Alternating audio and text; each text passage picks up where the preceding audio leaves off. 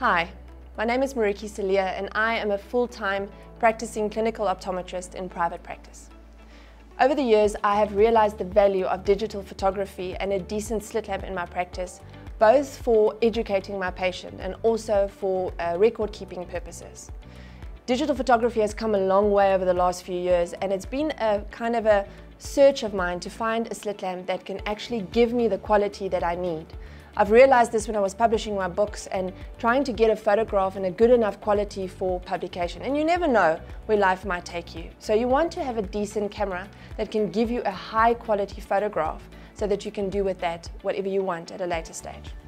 Also, it's amazing for record keeping, and when you have a case in your office, it's great to have photography so that you can compare whether there's actually improvement in this patient's situation.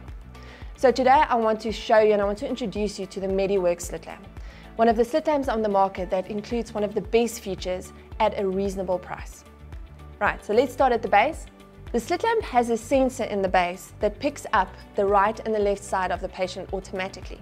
So when you're doing a consult and you move the slit lamp over to the left, on the software it'll automatically label the left eye for you. This saves a lot of time for you not to go and sort out photographs and doesn't get you confused in the long run. Also on the base it includes the light source, which you can control the amount of light going through, as well as the capture button on the base. It is no longer on the remote, but close enough so that you do not lose momentum.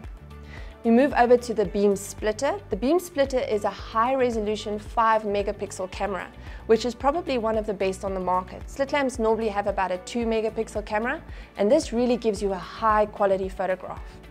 Then the other thing on the beam splitter, which I think is next level, is you have an f-stop, which controls your depth of focus of your photographs. So how this works is if you have a small aperture, you have an increased depth of focus. So in practice, what this means is that you can both have the corneal surface in focus as well as the conjunctiva or the scleral side and the lids in one photograph. This is something I battled with a lot when I'm doing my photographs, and sometimes you just want an overall photo, but now you've got to do 2 or 3 separate photographs to get your depth right. So on the f-stop you have higher numbers. The higher numbers make for a smaller aperture, and then the lower numbers open up your aperture. A bigger aperture gives you a shorter or a shallower depth of focus, and you can really zoom into that little detail and get a nice good photo on that. Moving on to the magnification. This slit lamp has 5 different magnification levels, from a 6 times to a 40 times mag. You're not going to need much more than that. Moving over to the filters. On the filters, there's a nice filter called the polarized filter. Now the polarized filter is amazing for cutting out glare. And that is something you'll use when you're doing something like retinal lenses, for instance, because you will find when you're doing retinal lenses, there's a lot of reflection coming off of your lens. And the polarized filter will cut that out so that you can get a decent retinal view. Other filters that are included are your green filter, which is your red-free filter, meant for blood vessel viewing, both anteriorly and posteriorly, as well as your blue cobalt filter for your fluorescein stain. This slit lamp has also got a rattan filter included. Now, for me personally, I think you must always have a slit lamp with a rattan filter. I no longer do fluorescein staining under blue filter alone. I always use my rattan. Rattan gives a little bit of a yellow over the blue, and it just enhances the stain that you're busy looking at. It really makes it easier to see. Okay. Then we move over to the light source. The slit lamp has an LED light source. LED light runs firstly cooler, and secondly, because there's no bulb, it never has to be replaced. Also, you have an external light source. The external light source is managed or controlled from the software, and a lot of times you just want to have a little bit of background illumination, but also have control over your beam, and then you will actually activate your external light source.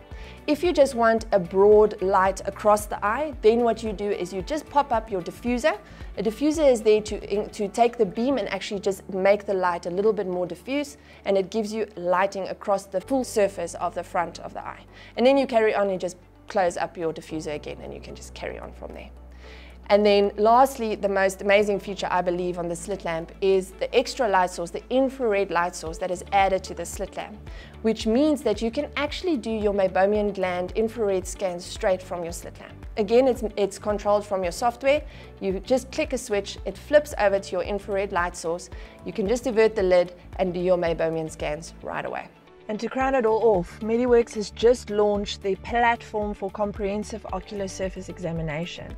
This is a software system that includes tests like your non-invasive T-BAT, your tear meniscus height, your lipid layer assessment, and even lid assessment and fluorescein staining. And what's great is it also grades it for you on this software, so you can actually put everything together, grade it all, and then have a decent and a thorough dry eye workup that you can actually do straight off the software of this slit lamp. I really suggest this slit lamp to anyone who wants to look at buying a digital slit lamp. It's fantastic and you will not be sorry.